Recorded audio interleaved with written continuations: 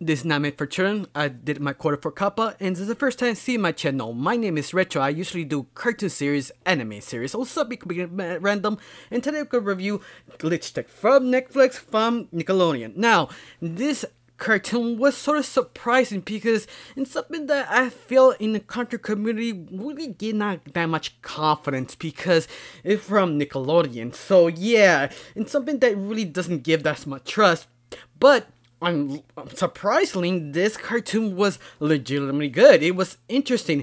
How to describe Glitch Tech? Well, it's kind of like Men in Black meets Reboot. If that kind of reference doesn't get you, especially Ghostbusters meets video games. Yeah, that's the best way to describe it because these two young kids who basically got lucky to join this secret organization by the government, because the show didn't describe who can let this secret organization run, I guess by the company, in my opinion, because the reason why they're basically existing is because some of the video games they create or the system they use, they actually kind of glitch out things out of it, like part of the characters, and this organization who are basically gamers who basically take them down and reset them, and that's it. That's basically what the story is about.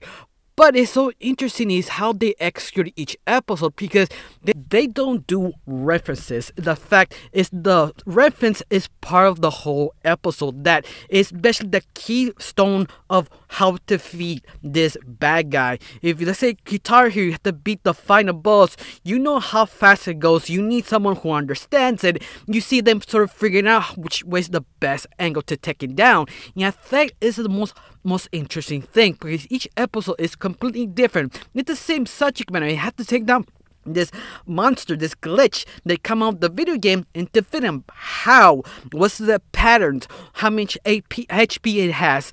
How many times it had to repeat the same kind of formula to defeat it? And I love about that. That shows how much dedication and thought get into this episode.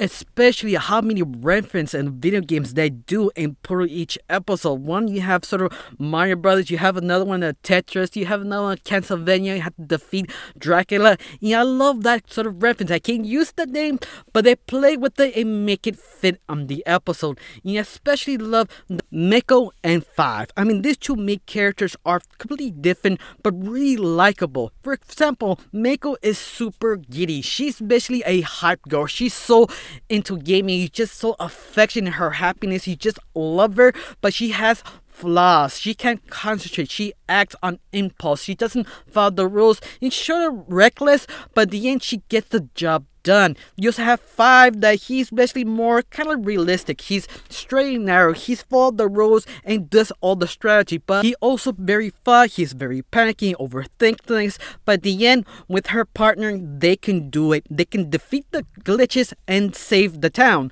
But I love it that this series has this sort of arcing story. They have hinted something. Season 1 or part 1 doesn't really reveal what's the big story. The only thing you know is this new recruit has potential and has a small chance of being used by the company for some evil purposes or not evil purposes, because all the people you meet in the Tix group, they're very likable and genuine, except for one character basically is the main rival of the main group. But Niche, I mean, he is basically what a gamer online person looks like. He's sort of full of himself, sort of pretentious, but at the end he is talented and he knows what he's doing, but at the same time have to do with rookies and the rookies have to deal with them. You want to hate him so much, but at the end you kind of do need him because he makes the show more interesting. You see how they talk down to the new rookies and Niche is just so full of himself you want to smack him, but he does get his comeuppance. Besides that, I love everything about this, except for maybe 1 or 2 episodes because it's sort of cliche. Besides those 2 episodes, I got really nothing bad to say about this series because it's just so surprisingly really good, especially the lighting. I mean, wow, it's really good lighting.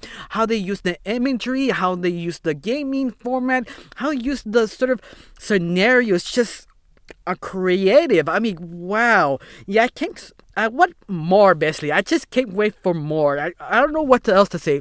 Did you see this series? Did you like it? What you hate about it? Comment down below. Got nothing else to say. Thanks for watching. Don't forget to subscribe. I have a wonderful day. Bye.